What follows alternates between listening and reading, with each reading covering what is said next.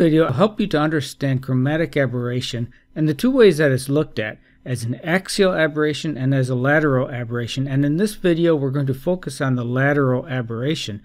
If you want to understand how axial color is calculated, I recommend that you view my video on calculating axial color. Chromatic aberration along the optic axis shows up as different marginal focus points on the optic axis for different wavelengths. Lateral aberration, which is on the image plane, shows up as different image plane piercings for different chromatic content of the chief ray. As such, axial color is a marginal ray aberration, and if you put a stop in front of the lens, just an aperture, and move it around, it will not affect the axial color because the marginal ray isn't affected by that. However, if you put a stop in front of a lens, it will affect the lateral aberration, the splitting of colors on the image plane, because the chief ray is determined by the location of that stop. I'll give you some examples of that. Lateral color is usually referred to as a chief ray aberration because that's the ray we follow to find it. If you follow the chief ray through a system, it enters at the entrance pupil along the optic axis, and in the case of just a lens by itself, the entrance pupil is the front surface of the thick lens. It refracts and refracts again at the back surface, and the light comes out at different directions depending on the wavelength. With a stop in front of the lens, the chief ray is redefined as this ray because it always has to be at the center of the entrance pupil. And so it pierces the thick lens at a different point. Consequently, the rays split differently. And what always happens is as you move a stop away from the front surface of the lens, the lateral color gets worse. If you want to get rid of lateral color, get rid of the stop to begin with, and then take the thickness of that lens down to nothing.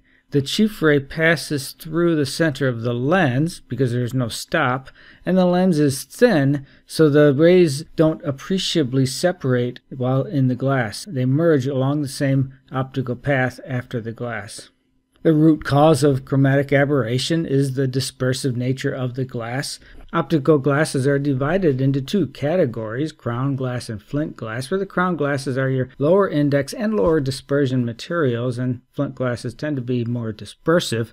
The calculation example that I will work through in this video uses NBK7, which is a crown glass. The K means it's a crown glass, and the index of refraction is a little bit different at each one of these three wavelengths, blue, yellow, and red, known as FD and C light, and that's how I'm going to refer to these three wavelengths.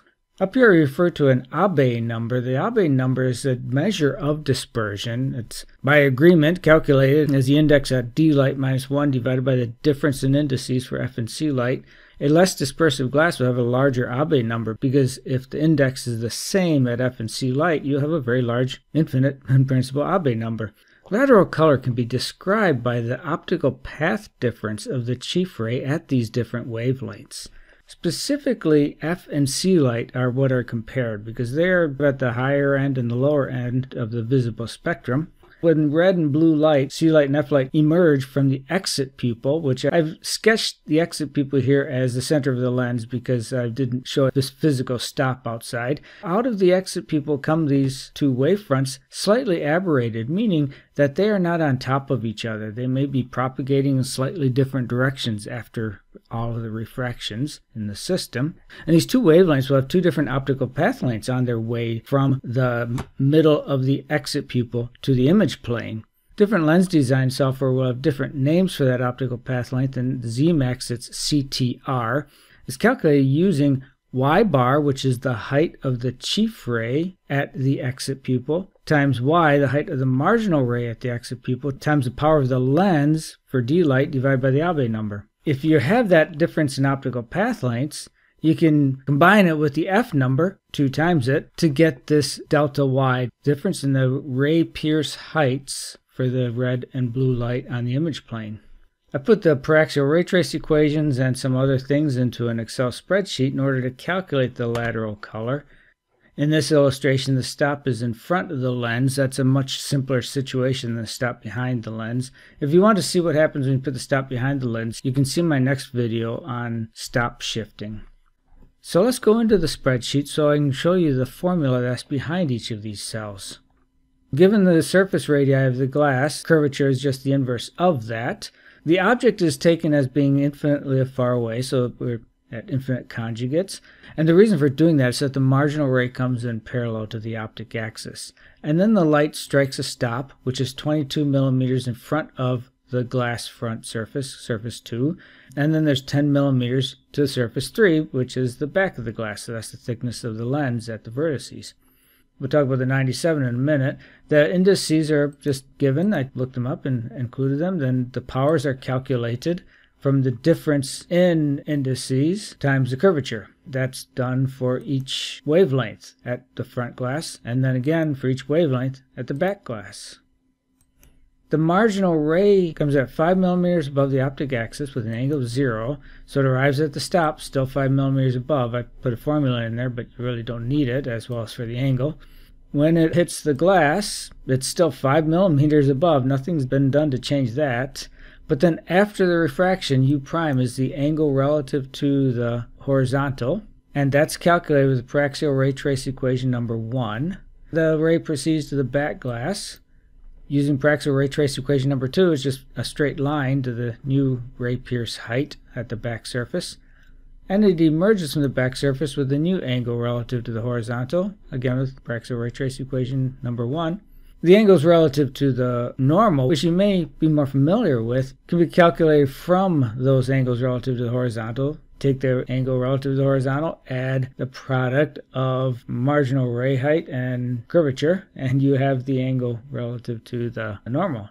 Following the chief rays through, they all arrive at the stop at a height of 0, and then they proceed on to the glass front surface. They have an incoming angle, and I'm using a given. 10 degrees is the maximum field angle, and that's the angle you use to calculate lateral color.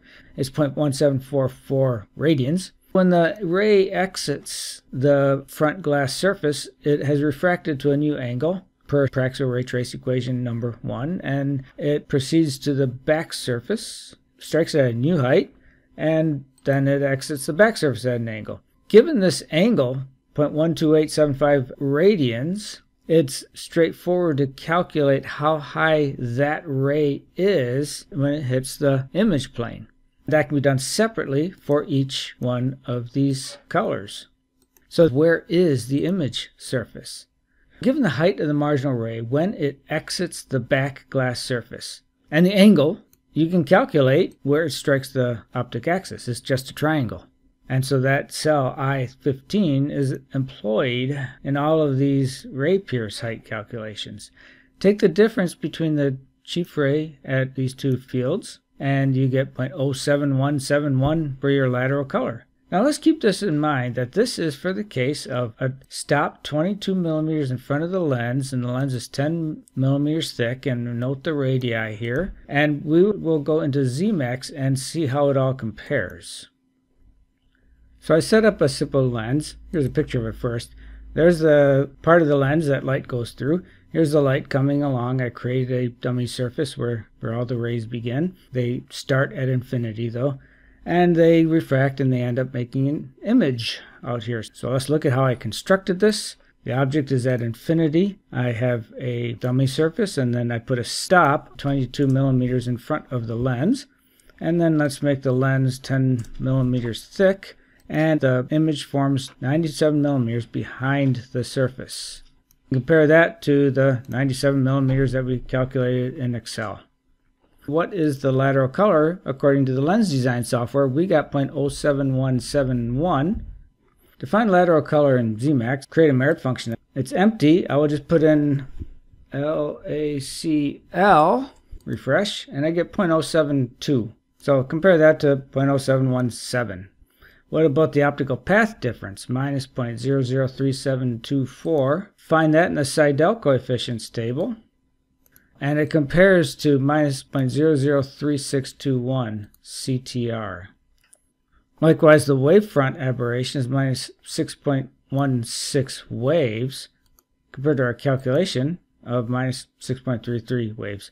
So the discrepancies between the lens design software and what I calculate in Excel are in the favor of the lens design software, which accounts for sag. My Excel calculations don't account for the sag of the lens surfaces.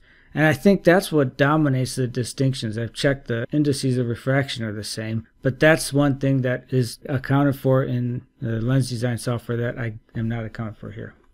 Lateral color influences the ray fan plots. You can look at the tangential plots. This is FD and C light. The separation of wavelengths at the origin on the ray fan plots is an indication of lateral color. You can also see lateral color by looking at the distortion plot. If you zoom in on it right at the end here, the separation of wavelengths in the distortion plot are a consequence of lateral color. And likewise, you'd see it in the spot diagrams too, where the red, green, and blue have slightly different elevations. Okay, so I've given you a little summary of how to calculate lateral color and how your numbers relate to quantities that are calculated in the lens design software. I encourage you to write your own YNU spreadsheet to do this so that you can learn how these calculations are done, and it gives you a peek under the hood of the expensive lens design software, which you really do need to use because this spreadsheet isn't going to optimize an optical system for you. Okay, I encourage you to take a look at the next video on stop shifting when you get a chance.